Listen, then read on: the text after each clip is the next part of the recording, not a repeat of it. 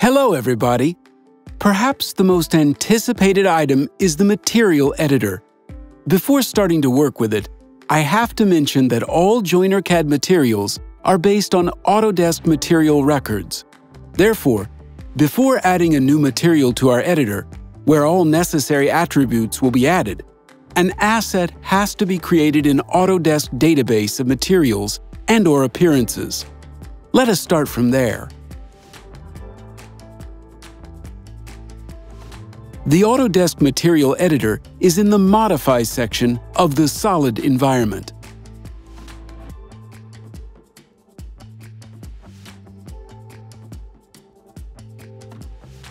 The window on the left contains a list of libraries connected to Fusion 360.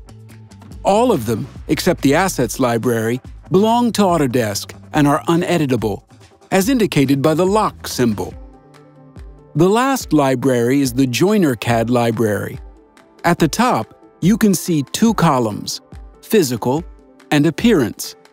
This allows you to design either the material or its appearance. Each of the libraries may have categories intended for convenience of the user. In our case, the categories represent material types. There are many ways to create new entries. I will demonstrate the simplest one, copying the existing material and replacing the entries with the ones appropriate to me. Once the right material is found, I place it in the Favorites environment for editing. After renaming the material, I enable editing and change the description cells.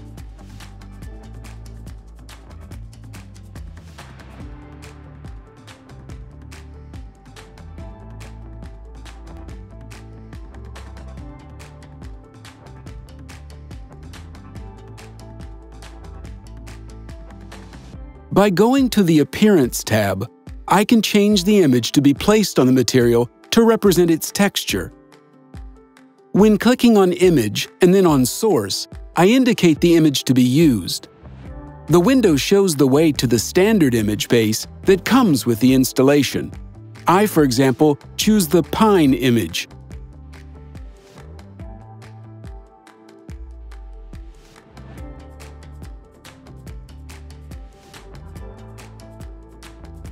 After closing the open windows, I click Apply and save all changes. Finally, the newly created material has to be returned to Assets library. By right-clicking, I select Add To and indicate the Assets library category where I want to place the material. The material is created and placed in the library.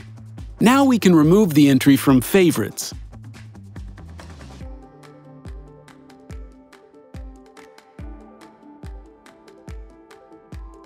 Now I will show you how to create a cover appearance in Fusion 360.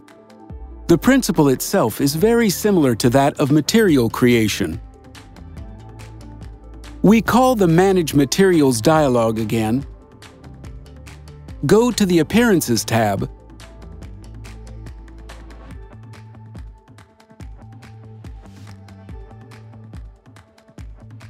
and select a cover from the list to create a new one and add it to Favorites. The editing steps here are similar to those for the material creation.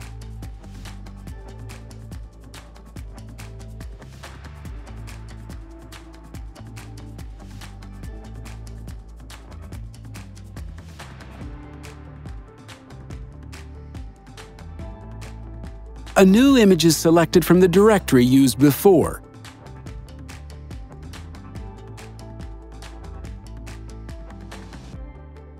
Clicking Apply saves the changes and returns the material to the Assets library.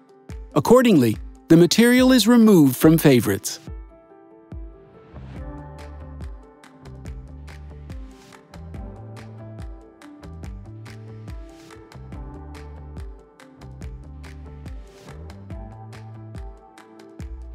Now that materials are created in the Autodesk library, you can create entries in the JoinerCAD library.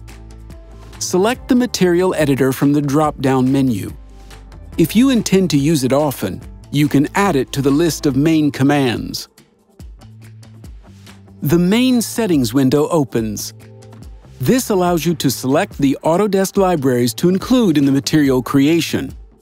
In this case, we have one library only. By clicking Setup, you can select the fields to be automatically bound with JoinerCAD materials.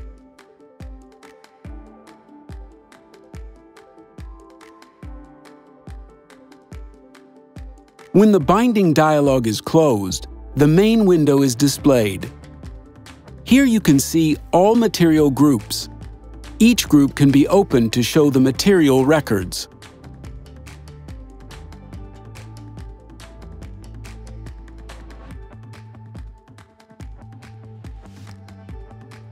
Selecting a specific material shows its General tab, Covers tab, Oversizes tab, automatically suggested edge bands, and custom properties.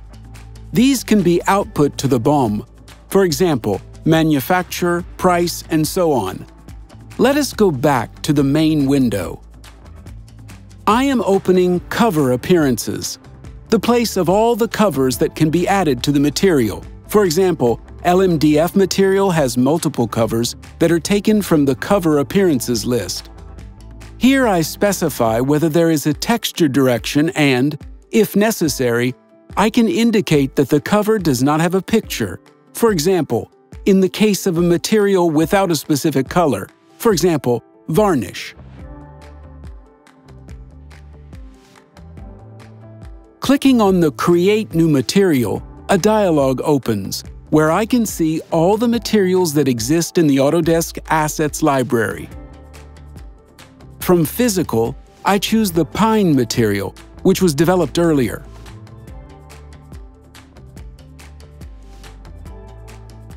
By the principle of drag and drop, I put it in the Fill material type, that is, solid. I just need to fill in the necessary information about the filler material, and a new entry will be created.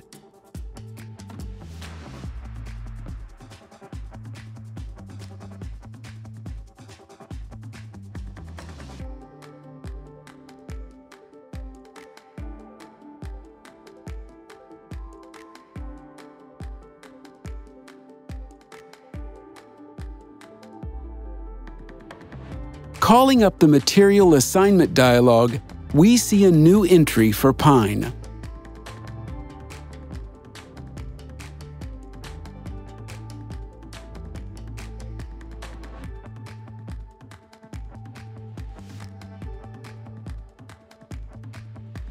Now we can move on to a more complex model, the development of a material with a cover and edge band. The start of the creation process is similar to the previous material creation. You have to go to the Material Editor, where you create new material. In this case, the Appearance tab is selected instead of the previous Physical tab. You search for Lindbergh oak material, and by using a drag-and-drop principle, you place it into the Cover Appearances section.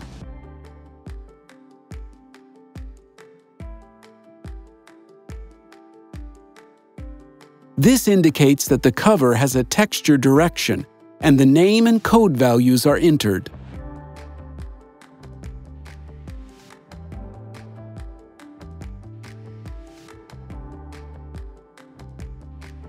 In the Edge Band section, select the PVC material, go to the Covers tab, and click on the Add Covers button to add the newly created cover in the window that opens.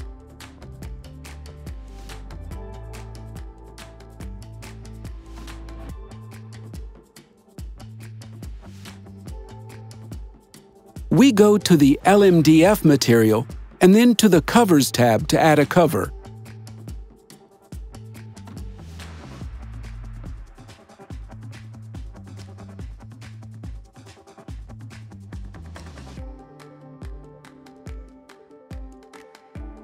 We go to the Suggested Edge Bands tab, where the earlier created edge band is attached. The edge bands added in this tab will be available when you select which edge band to automatically put around the entire perimeter of the panel when adding material to it. This can greatly speed up the design of details such as doors. When the Material Assignment dialog is launched, the laminated board type is selected, and the newly created material can be seen in it.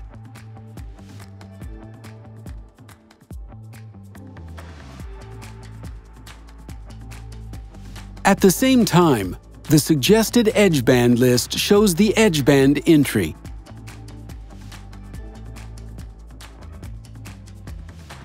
Finally, I will assign the newly developed materials to the real model, so you can see how it all works.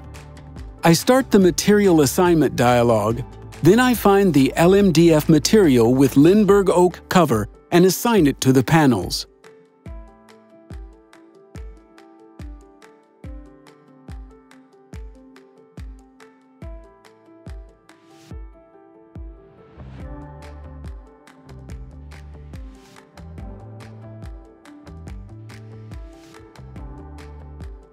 I hope you like it. Good luck!